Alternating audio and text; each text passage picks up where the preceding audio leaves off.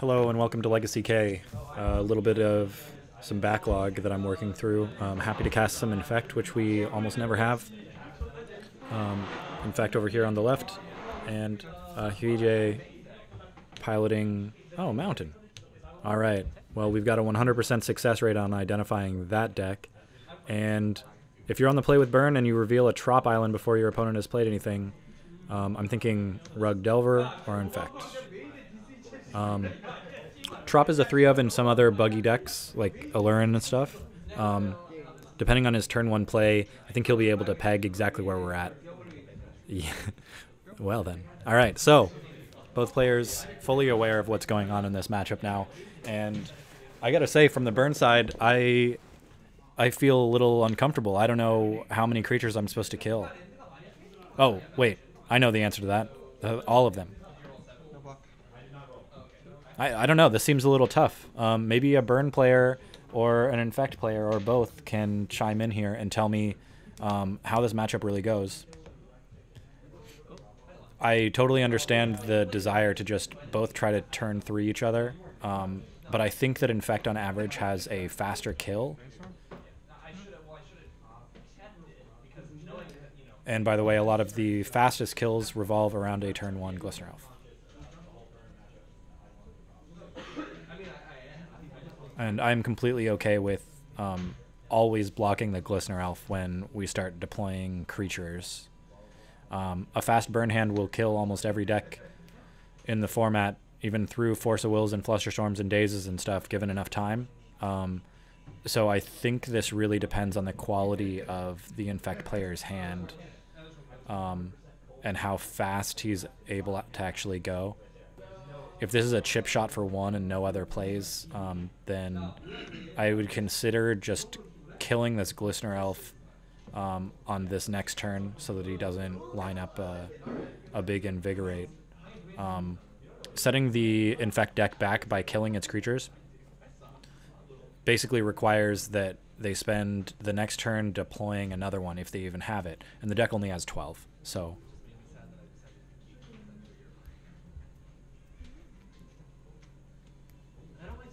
In the sideboard, I think Burn also has a lot of ways to deal with artifacts, which 4 of the creatures are. Ensnaring Bridge, funny enough, is not very effective against a deck attacking with 1/1s and then pumping them. So that's cute. And Kevin, actually, he's digging super deep here, which appears to me like he might be able to line up a turn 2. Like if he's holding 1 Invigorate and he's searching for a Berserk, or the other way around, I can definitely see blowing both both Brainstorms and attempting to end the game right now. And we're gonna go to 1 Infect, and should be at 7 cards to pass the turn.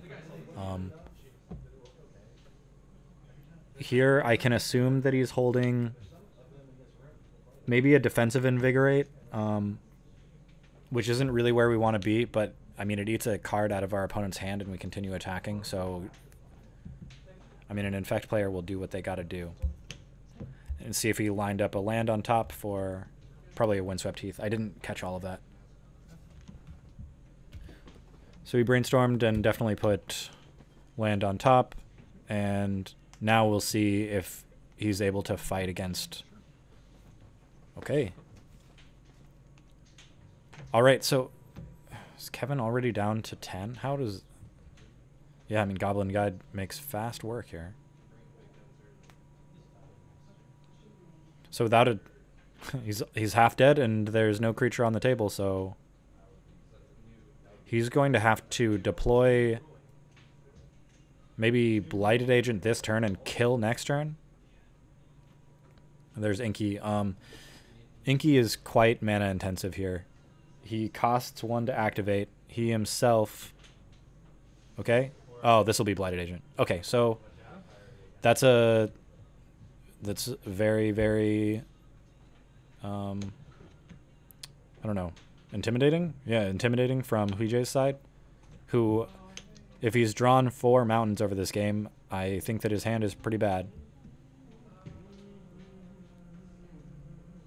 Turns Probe on top, and Kevin is thinking about possibly blocking with the Noble Hierarch, which makes a lot of sense if he's already got the kill in hand.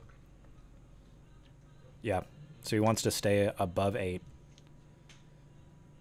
With 3 cards left in the burn player's hand, I can understand the decision here where he feels like he may actually just die.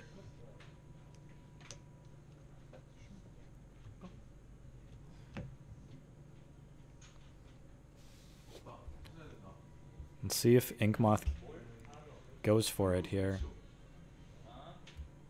Gitaxian Probe is probably a card to come out, by the way, but it's possible to just cycle it for a blue here. That makes it basically impossible to attack with the Inkmoth this turn, though. So Hongdae has shown willingness to always point burn directly at the creatures while outside of combat. And basically protecting himself from getting blown out by pump effects. So he announces the attack for 2, and it's just 2.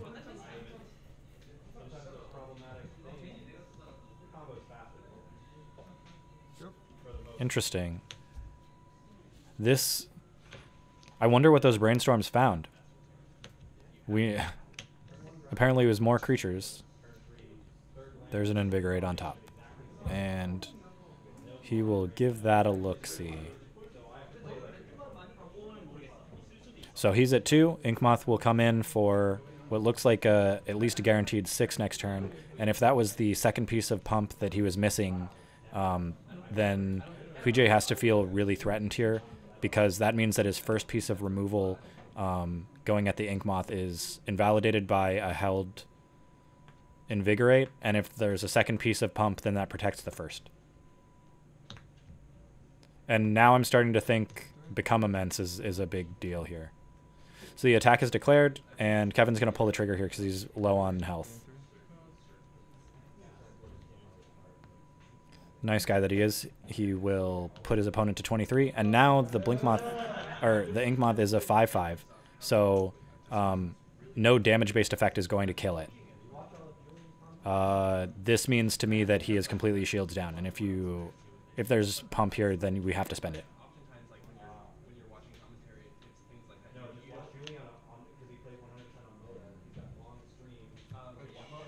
It's going to 7.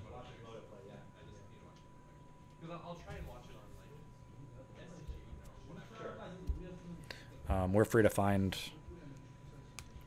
forest here, and then so have to feel like this is a Vines or a Become Immense.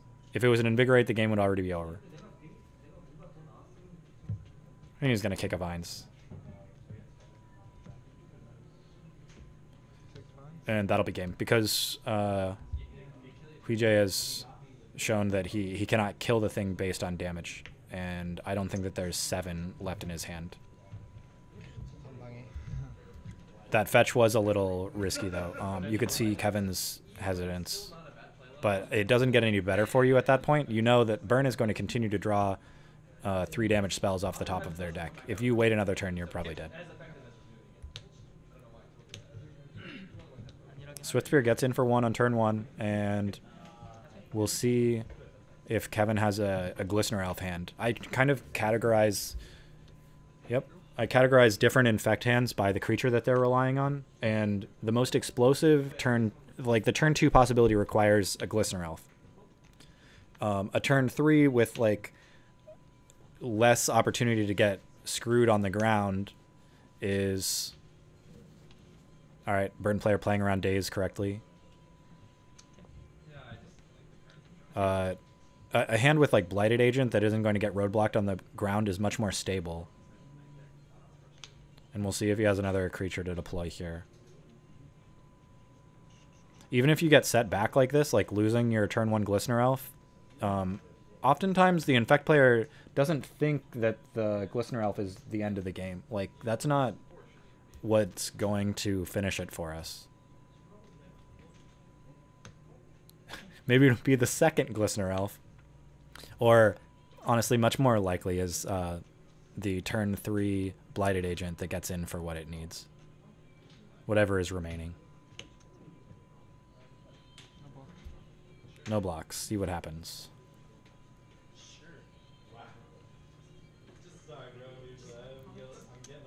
He's gonna say no prowess.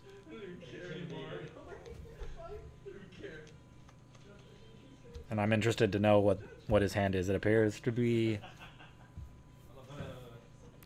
all reactive spells of some sort. Maybe he's holding like some sideboard cards. He's like holding Pyroblast, things like that.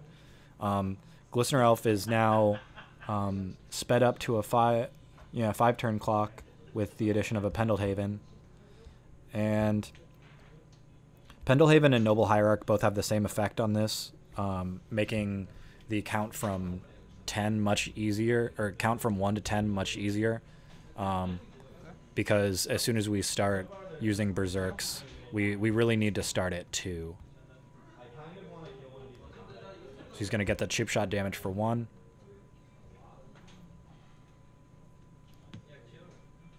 Ugh, possibly just triple Glistener Elf hand.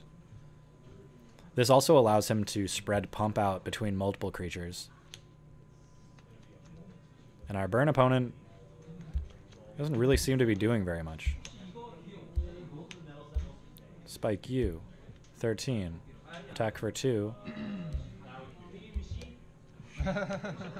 Okay.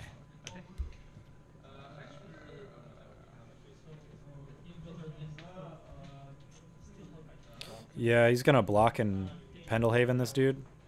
See if he gets taken out here. This is going to require a burn spell.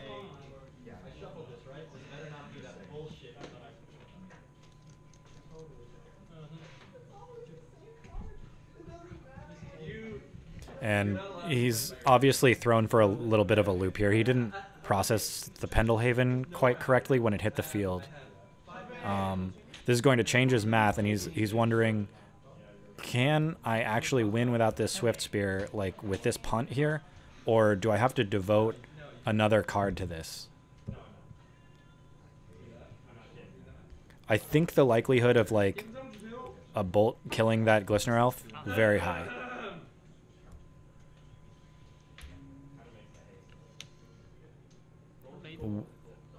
What is that? What is... I mean, I guess it doesn't matter, but what is that?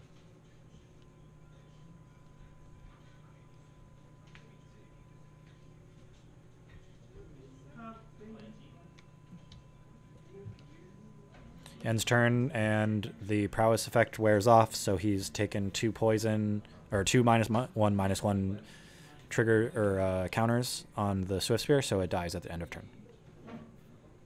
And now, I feel like I've labeled this burn, but there's some different stuff going on here, which possibly explains some of like what felt clunky about the early game of both of these games. Maybe there's a bunch of cards in Hongdae's hand that aren't really matching up here, and are apparently not burn regular all-stars that we expect to see. Yeah. Representing 3.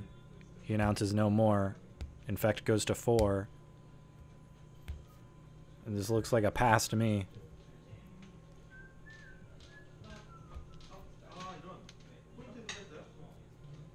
Play some card that I don't know again. And never mind.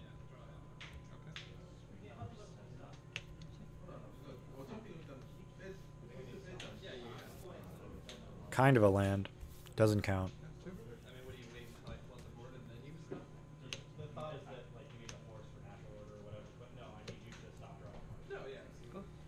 It's down to 8. If he doesn't want to draw this crop rotation, which I don't think we do, it's going to have to go to 7.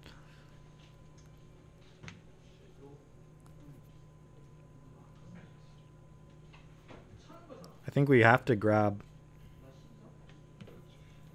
Forest. He really doesn't want to draw that crop rotation, so he's can he afford the trop? got one card in hand.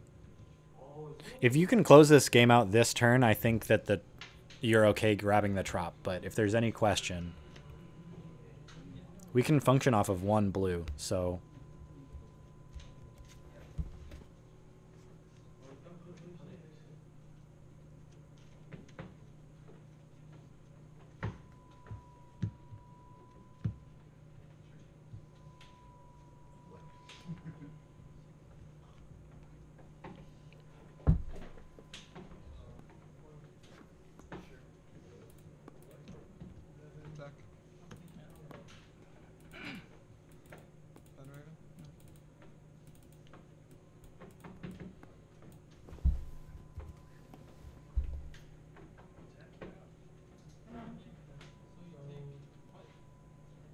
So many cards in hand. Boom. So this is really interesting here because I can't agree with this. We're spreading our targets out, which is great, except that he already allowed Pendelhaven to resolve on the thing. So anything but the Fire Blast is going to be able to... is not going to be able to kill the first one. So why are we pumping this second one who didn't have the initial amount of defense? And he's dazing into open mana. So this is a Flusterstorm, 100%. He tapped Tropical Island for a blue, generate more Storm, Flusterstorm, Fire Blast, that's game. Well played. I like it a lot. Made this matchup look pretty good, but again, I don't know the full deck list here. I think that there's some spicy stuff going on we didn't see. Good game, bye.